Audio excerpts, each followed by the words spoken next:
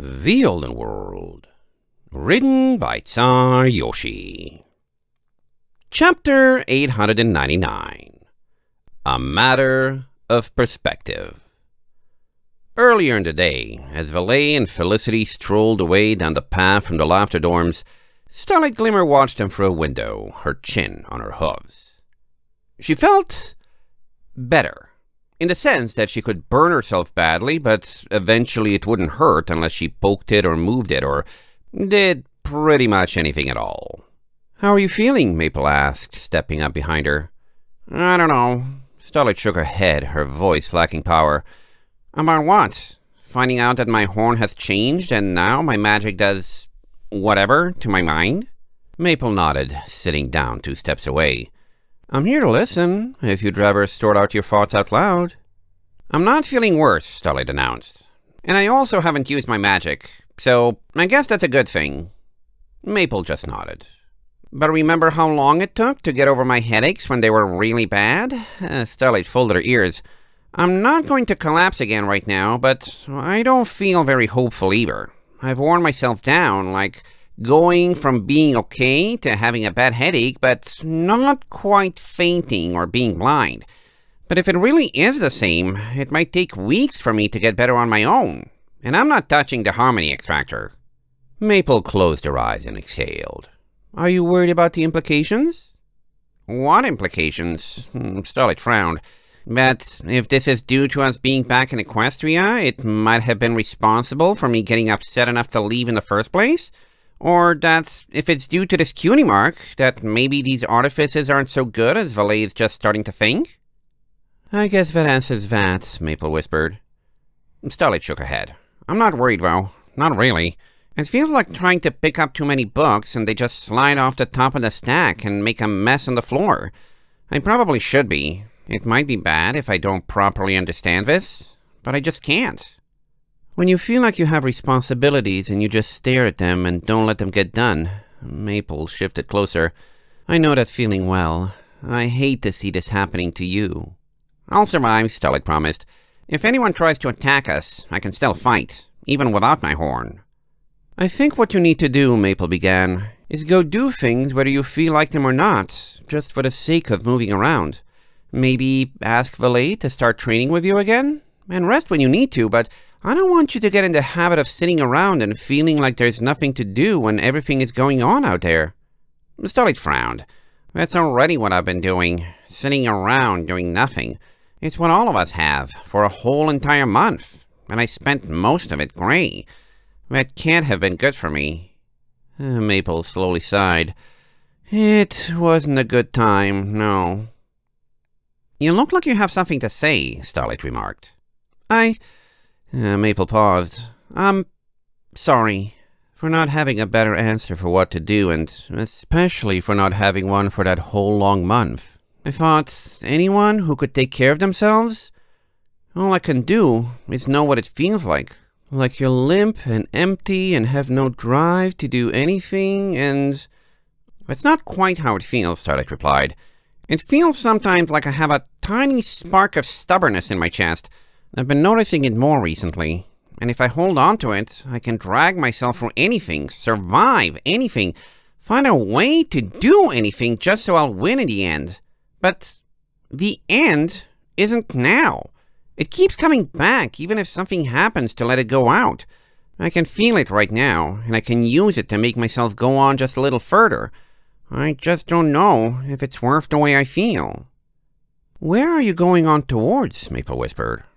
"I don't know." Starlight shook her head. "Somewhere better. When I ran away the first time, and when we went to Einridge, and when we went to the Empire, I wanted to find a place where the world is perfect. A long time ago, Willow told me I could change the world and make my world perfect. And I just don't want to stop and stay down, because there's nothing you can do when you're down besides start going again. But both of them hurt. I just don't know what to do." Maple put a hoof on her shoulder. "Why can't the world just be perfect?" Starlight whined. "Why can't I not have anything I need to do? Then none of this would matter." "Sometimes," Maple murmured, "when I was feeling down about about Aspen and my old husband, I would reach for the ceiling and ask the same thing. When getting out of bed is a lofty goal, why not reach for something so far above you? The only way it could happen is if someone reaches down and picks you up and makes everything right again. It's a wish for help. She closed her eyes. I'm doing my best. Starlight sucked in a breath and held it. But that's not an impossible dream for me. When have I ever failed to do something impossible? What if I actually try and keep trying for years and years and it doesn't stop hurting? The corners of Maple's mouth upturned in a smile. By that logic, I guess recuperating from this and enjoying the world the way it is with what you have isn't an impossible goal after all. Starlight opened her mouth to protest, then let it drop. I want to go home, and I don't know where that is. Did you feel like you were at home in the past? Maple asked. Before Sunburst? Before he left? Starlight drooped. Yes, I was happy with my life. Maple patted her shoulder. Wherever he is, I bet he traveled a lot less far than we did. Maybe once Princess Celestia lets us stay, we'll get to go find him. We can't bring back the past, Starlight complained. Even if I had time magic, there's nothing I can do to reset myself. She was lying. She had the memory eraser nightmare module. She had just vowed never to use it. I can't undo anything I've done or discovered or been through, and I don't want to. I won't leave you and Valet and Amber and our friends. All the same, Maple murmured, I still wish I could have been there for you when it happened. Maybe I could have helped you be pen pals or done something. All at once, the memory of the vision she had seen at the harmonic flame of love filled Starlight's mind. Not the grey, ash-filled apocalypse, but the second one, where she was a parent of a filly whose best friend had just moved away. Starlight started crying. Maple moved against her and hugged her carefully, being sensitive of her ribs. You've grown, you know, Starlight said. Maple blinked. That's not something I ever thought I'd hear from my daughter. It's true, though, Starlight insisted. The first time I woke up in Riverfall, it was with Willow, and she gave me to you to look after, but she told me to look out for you. And I have been. Someone else told me once that I treated you like a little sister, not a parent. That you needed me. And that's not true anymore, is it? You're talking about things I know are hard for you without even blinking because you think it could help me. Things I once might have tried to protect you from. But now I don't need to because you're being stronger. For me. Maple stared at her, speechless. You've been thinking all that? I'm not going to say anything bad about you, Starlight warned. I love you, and I wouldn't be here without you. But yes, especially since someone pointed it out to me. Starlight, Maple pulled her back into a hug. I might not be as strong as you are, but if there's anything I can ever do to take a weight off your shoulders, I will, regardless of what I have to think about. I swear it. You know that, right? Like I said, Starlight sniffled, you've grown. For me. Thank you. For you, maybe, but also because of you, Maple corrected, lifting Starlight's chin. Do you know how it felt to spend all those weeks doing nothing because of broken bones while our friends were fighting for survival out there in the wilderness? I have a lot of unfinished business and a big share of the load I'm up to carrying. I can't promise to be the wisest or smartest, but if you ever have anything you're afraid of, no matter how much you think it might affect me, I'm here to listen. And if I need help with something you tell me, I have Amber and Valet, but I need you to trust me. Starlight nodded in her embrace. Can I tell you something, then? It's not very important, and I don't even know what it means, but I've never told anyone. Maple nodded firmly. Anything. Valet's fruit-dodging training is impossible. Maple blinked. Well, that came out of nowhere. I thought you were perfect at it. Why is this on your mind? I am perfect at it, Starlight insisted. I never even start to flinch. I can read her perfectly, even when she holds a board up to cover her face so I can't read her signals. But I never mess up even once. And everybody else is horrible at it, even ponies like Harshwater who fight for a living. And she only thinks it's a good exercise because she can do it herself because her cutie mark lets her cheat. Maple frowned quizzically. Maybe Harshwater just doesn't know her like you do? Starlight bit her lip. I remember we used to show off by training like that in Stormhoof where others could see us. In Granville, too. The only times she ever hits me are when I know it's coming, but I'm not fast enough to dodge. It's not just Harshwater, it's me. Don't you think that's weird? That is strange, Maple admitted, tilting her head in thought. I have no idea why, though. Maybe you and her have a special connection of some kind? One that lets you read her mind somehow? She can do that thing where she smells you from far away, and you did say you think you have something to do with the moonglass. Maybe. Starlight folded her ears.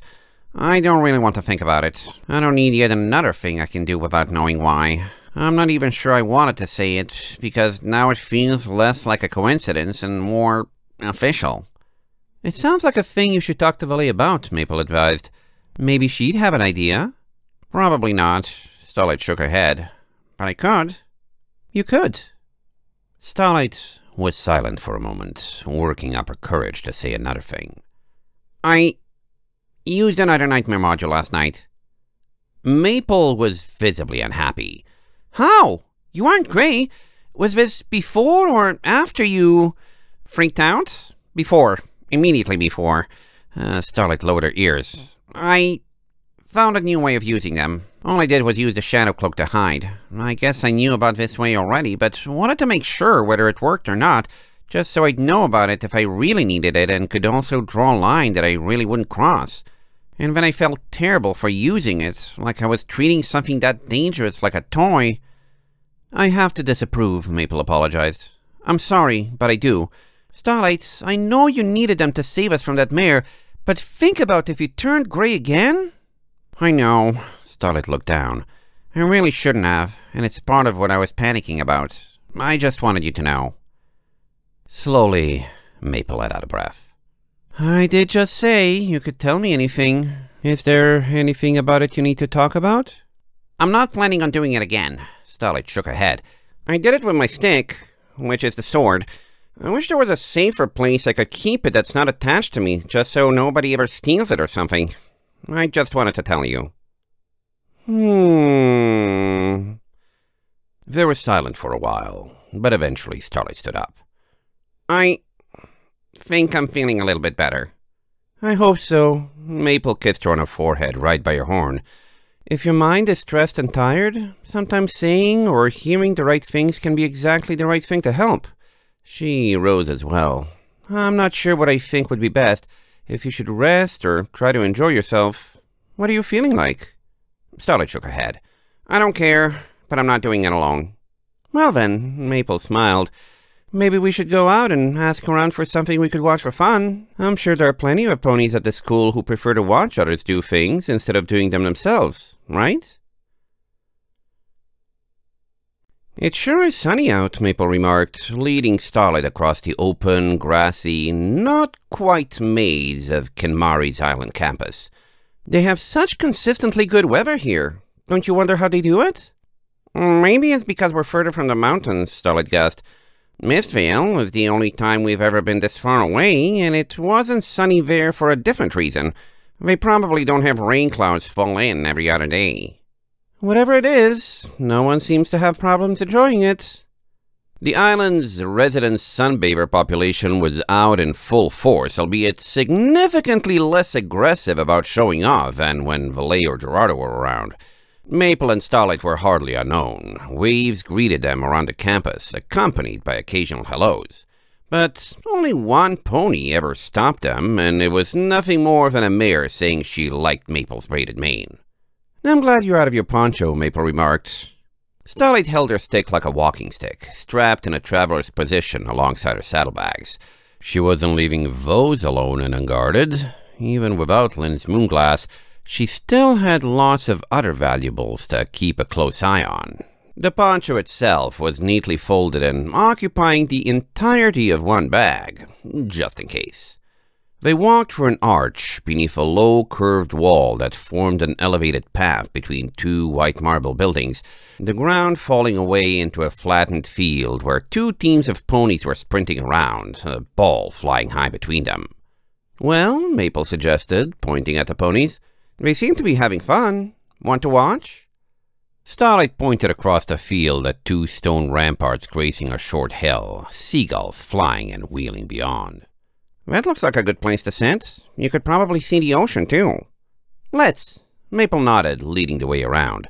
It took some time, since the field was long and narrow, wedged vertically down the eastern edge of the island, but they were in no hurry. A salty wind blew in from the water, strong enough that it would have been uncomfortable if it carried a chill, but it was warm, and the only danger was the Starlight's main style. It made her glad she didn't have her poncho. The ramparts they had seen contained gentle staircases to the top, where it was even windier without the last line of hills to block the winds from the beach.